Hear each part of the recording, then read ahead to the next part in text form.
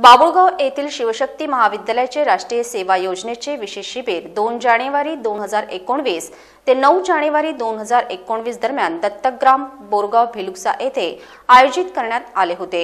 या 8 दिवसीय शिबिराचे उद्घाटन 3 जानेवारी 2019 रोजी यवतमाळ जिल्ह्याचे राष्ट्रीय सेवा योजनेचे जिल्हा समन्वयक डॉक्टर कमलदास राठोड यांच्या हस्ते पार पडले।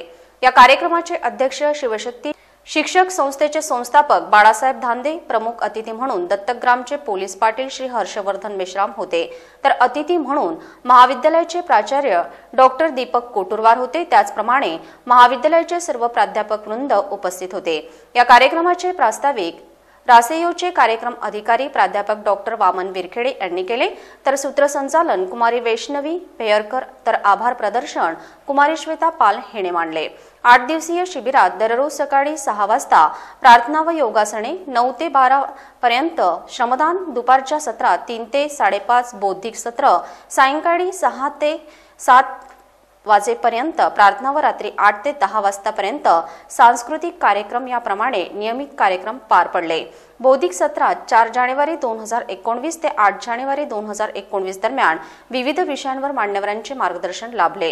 यात 4 जानेवारी ते 8 जानेवारी रोजी प्रमुख वक्ते श्री शशिकांत वानखडे, विषय स्पर्धा परीक्षा जागरूकता आणि तयारी या सत्राचे अध्यक्ष डॉक्टर संजय शेनमारे होते, तर 5 जानेवारी रोजी प्रमुख वक्ते प्राध्यापक डॉक्टर अनंत सूर्यकार, विषय सामाजिक कार्यात संतांचे योगदान या सत्राचे अध्यक्ष प्राध्यापिका डॉक्टर मीना जुनघरे होत्या।